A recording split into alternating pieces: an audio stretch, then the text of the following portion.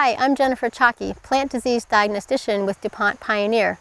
Let's look at spider mite injury on soybean leaves. With hot, dry weather, spider mites can cause quite a bit of damage to soybean leaves that might look a bit like this. We see some yellowing, some almost what I would say looks a lot like mottling on the leaf. Might initially be confused with some symptoms we might expect from a virus that could occur on soybean. One thing you can do is flip those leaves over and look at the underside for the presence of spider mites and or the evidence that they've been there. We can see some white kind of coloration on the leaf underside. That would be some of the webbing that the spider mites produce, as well as some of their cast skins or just some of their dead bodies actually on the leaf surface.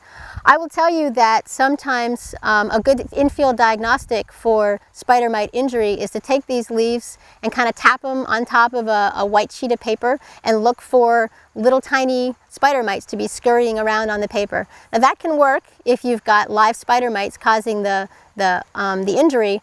But it could be that in this case, when I looked at this sample, the spider mites were pretty much all dead or had already done the damage. So you might need to look a little bit closer, actually at the leaf surface, for evidence that they've been there, such as those cast skins that I mentioned, the stippling on the leaf, little frass from their feeding, and also some eggs that might be left behind as well. A hand lens could help you with that. If you're not sure about a spider mite diagnostic in the field, you can always send a sample to a plant disease diagnostic lab that could help you with that diagnosis.